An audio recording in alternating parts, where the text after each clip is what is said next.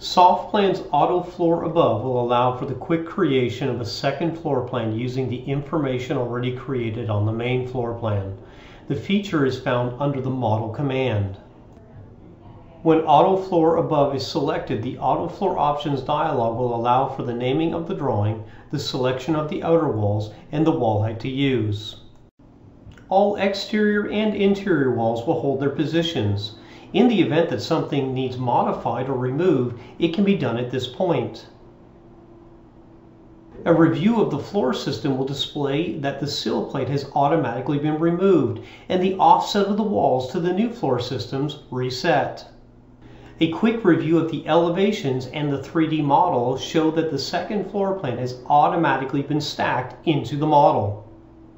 Auto Floor Above will greatly expedite the process of creating a second floor plan by not only keeping the footprint of the floor plan below, but also removing items which are not needed.